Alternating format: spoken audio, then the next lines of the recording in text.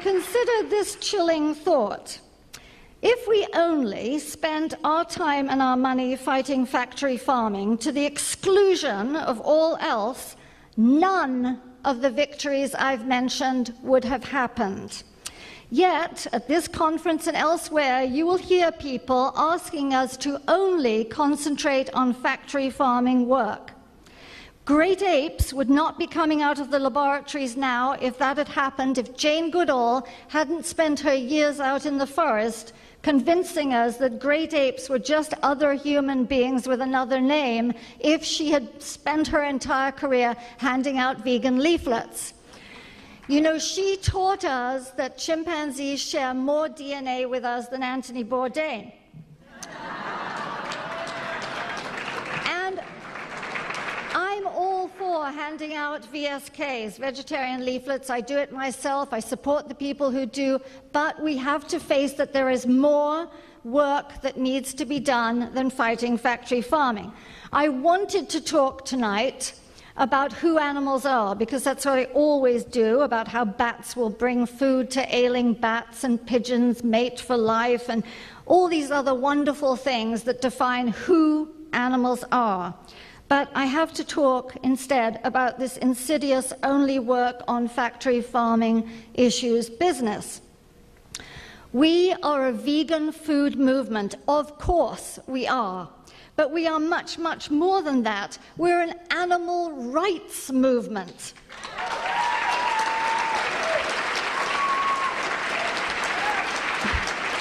We're not going to wait until everybody eats veggie burgers before we help other animals.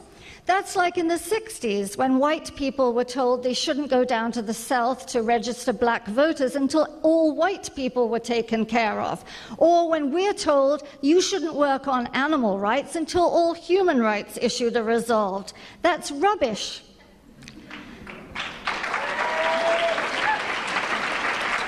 The animal rights movement's goal is to get people to recognize that just as animals are not hamburgers, they're also not handbags. They're not test tubes with whiskers. They're not cheap burglar alarms. They're not props for photo ops. They're not pests. They're individuals, and we must protect all of them, even the animals we're not that familiar with, like that.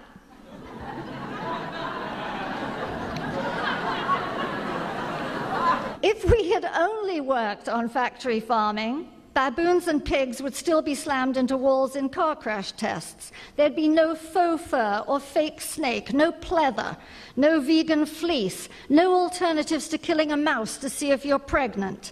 But there are. And why? Because our movement made sure those things changed, those things happened. And because we are against speciesism, we know that that means we're against cruelty to cows, to pigs, to chickens, yes, but we're also against cruelty to dogs and cats and rabbits and elephants and monkeys and rats and the rest of them.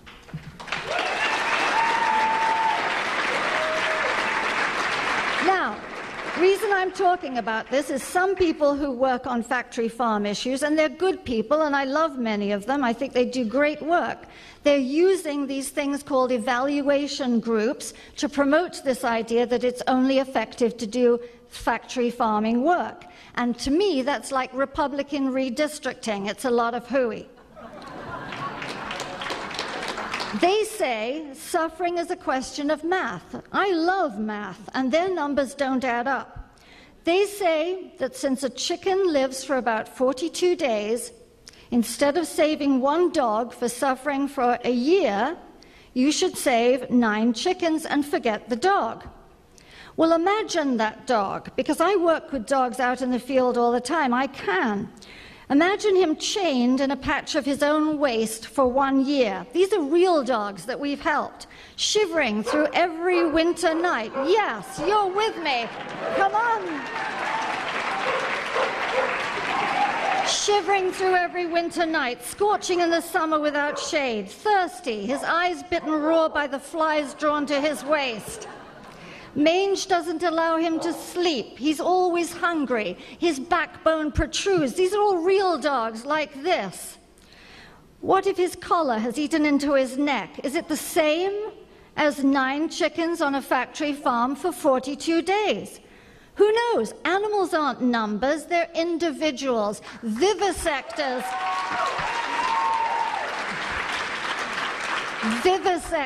reduce animals to numbers. We don't.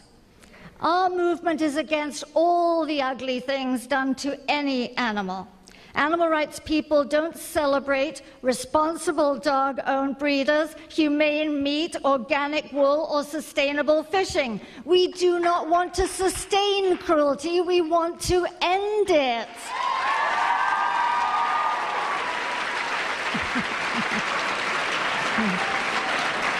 I love that cartoon. One issue does not a movement make. Our strong, diverse movement reaches into all the dark corners of abuse and pulls the victims out. We're changing the world not only so that children can eat veggie hot dogs, but so they don't grow up thinking that their parents take them to the circus, so it must be acceptable to dominate animals. That's why we've closed down 5 roadside zoos and circuses in the last year, and with your help, we'll close them all down eventually.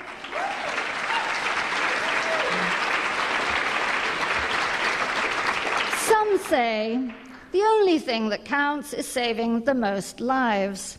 But all social justice movements have a far larger goal. We want to stop people from denying basic rights to others simply because they are others. And take gateway issues.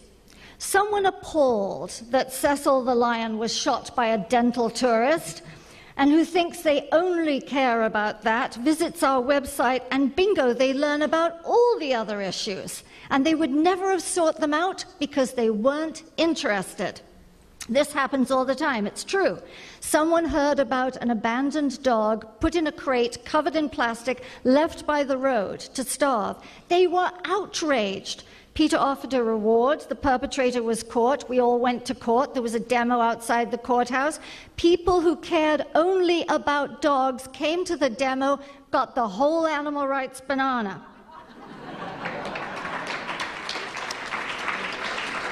And here is Tyrann Matthew. I am a huge new big fan, in a little bit of his ad about dogs in hot cars.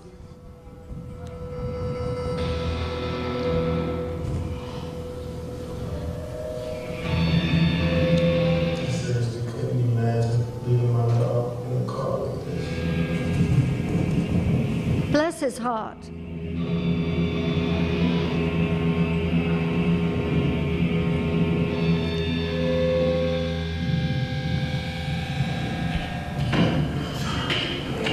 He's apologizing that he had to get out of the car. People who like Tyrann or who like dogs visited the website to see that video.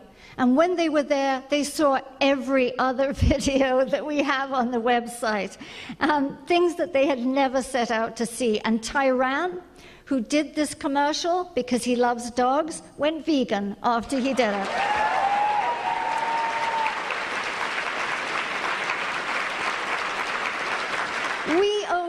We opened a pop-up in Asia, a shop where customers who opened exotic bags saw this.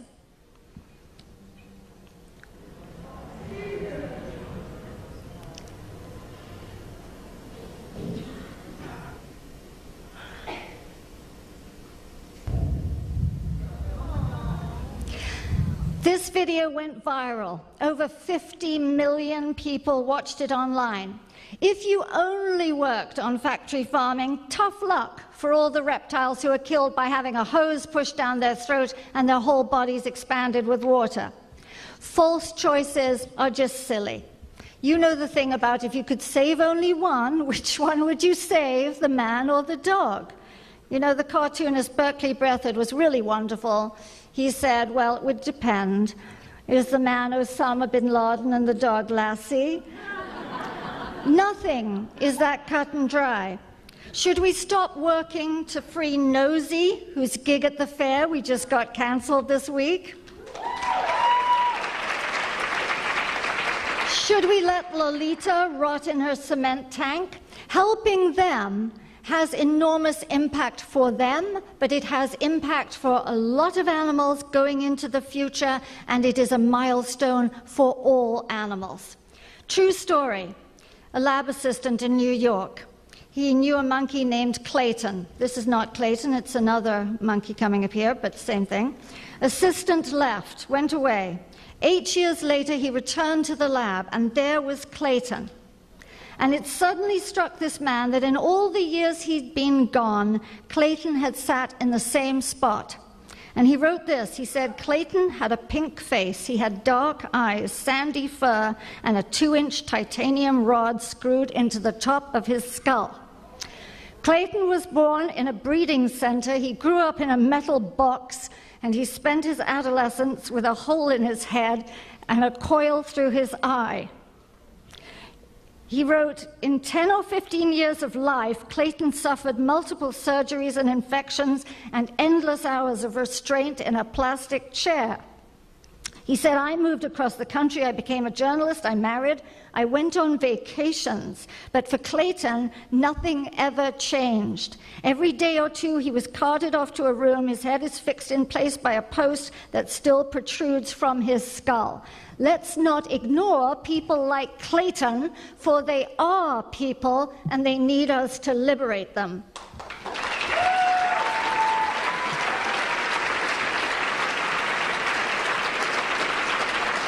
Statistics are deceptive. Someone said people may go to the circus maybe once a year or to the zoo maybe 3 or 4 times in their life, but every time a person chooses to eat vegan, they're saving 200 animals a year.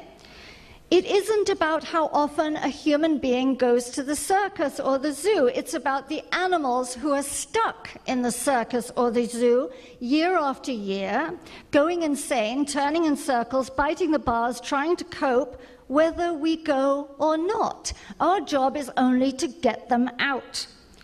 The same evaluators say, oh, $1,000 saves 2.5 dogs or cats versus saving 11,000 food animals. So ignore the dogs and cats.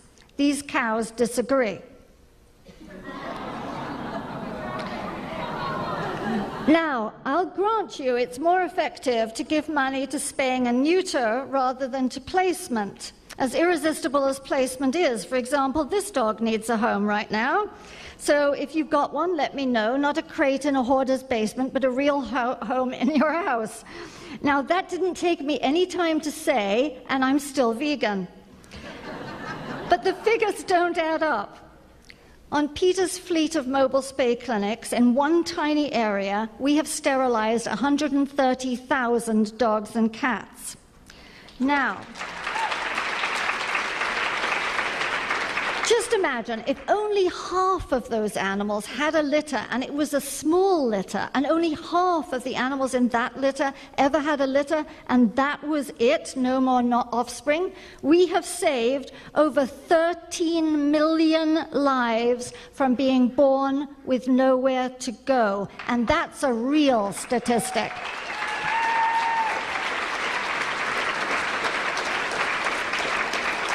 Theoretically, we can save some 200 animals a year if we don't eat them, but really, it's not as if the chicken industry calls up pork and beef and says, hey guys, just got another vegan, cut production by 200 animals. But we definitely saved that 130,000 dogs and cats and prevented that enormous 3 million lives from being born. And if you think that the most vital thing is to save the lives of animals used for food, you have to support the campaigns to end the use of animals for clothing, because all of those animals' bodies become food. The food industries depend on down pillow sales, woolly sweater sales, leather shoe sales to bolster profits. And every time we strike a blow against the skins industry, the meat and the dairy industries take a massive hit.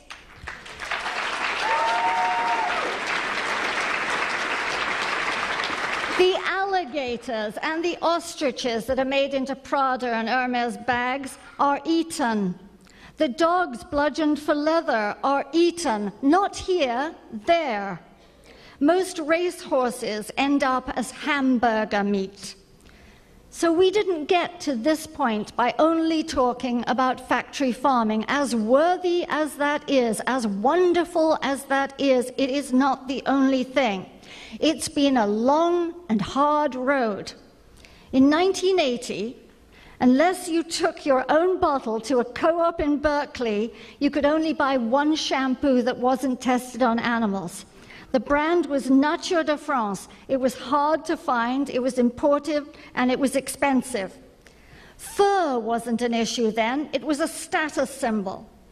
There was no CGI to replace wild animals in movies, and no one questions scientists. Now we have replacements for everything, from vegan ballet slippers to training models that bleed. We've saved millions of animals from experiments and closed labs like this one. And we bought all the animals out. Over 2,000 companies no longer pour products into animals' eyes and down into their stomachs. So to be told to ignore the suffering of animals in labs makes me angry. Some people are embarrassed by controversial campaigns, and I ask them to look back. People said the lunch counter protests were impolite and they would set the civil rights movement back 100 years. Here's ACT UP. Here we are together fighting AIDS tests on animals long ago. ACT UP was fantastic. They stopped traffic. They dressed outrageously to say it's what's inside that counts, all that counts. And they empowered people to be bold. Their motto was never be silent, which is our motto now. Their motto was silence is death, which should be our motto. Here is James Cromwell failing to be silent. Regions are looking the other way while UW Madison lies to the public about abusing cats and squandering paid taxpayers' money on cruel and wasteful experiments. Love the James.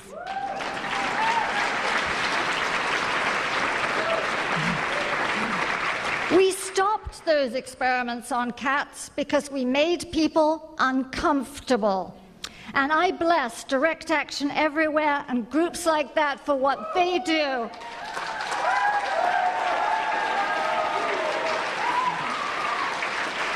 Because all they do is tell people the honest to God's truth.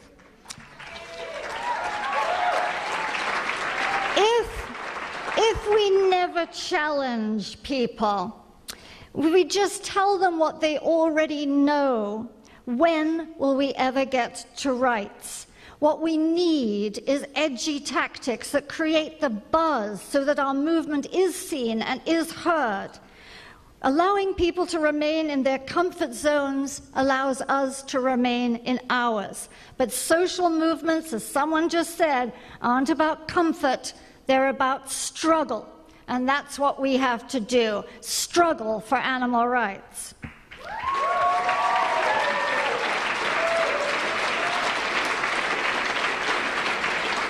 We all here have far more than we need. I'm not a big consumer. You can see I'm not a fashionable dresser, but I'm no monk. So if I buy shoes or I go to a dinner or a movie or I go on vacation, I charge myself an animal tax. It's easy, it feels good, and it does good, and I really recommend it. It's easy as pie. Any of us could have been born a mouse on a glue trap or a child in a slum or a dog, one of the ones we saw there, but we are so lucky that we weren't. And so catch this, I just learned this, anyone who makes $34,000 a year is among the richest 1%. You hear about the 1%? All you have to do, given the world's population and poverty, is make $34,000 and you are in the world's richest 1%. So, If we buy a few lattes, let's give the cost of another latte to the animals for any campaign we care about. If you put gas in your car, add $1 for the animals. If you inherit money, get taxes back, a cash gift, a raise, or a bonus, consider paying the animal tax. We will still be mighty, mighty rich. So to summarize, that's okay. I'm no fundraiser. They kick me out of the fundraising meetings. I just spend it. So to summarize, please, let's not hug those who still keep orcas in tiny cages but don't breed them now. Let's get the orcas out. Let's bust the myth that there's humane and sustainable anything. Let's ensure that going vegan means wearing vegan, using cruelty-free products, not giving to health charities that test on animals, not being photographed with a parrot on our shoulders, not swimming with dolphins, objecting to all animal objectification, showing the videos to everyone and never shutting up about how worthy animals are, and actively working to stop the abuse of all animals, in labs, live plucked, anally electrocuted, cut up in class, beaten in the circus, chained in the backyard, sold in a pet shop, hit in the face with clippers, caught in glue traps, kept in cages, hunted, trapped, and torn apart. Let's be loud, let's be strong, let's be persuasive, let's be determined, let's be unstoppable, and let's be uncomfortable. And next year, more victories, because animal rights will happen if we try, and we try hard. So please, do everything you can possibly think of to do all the time. Thank you very, very much.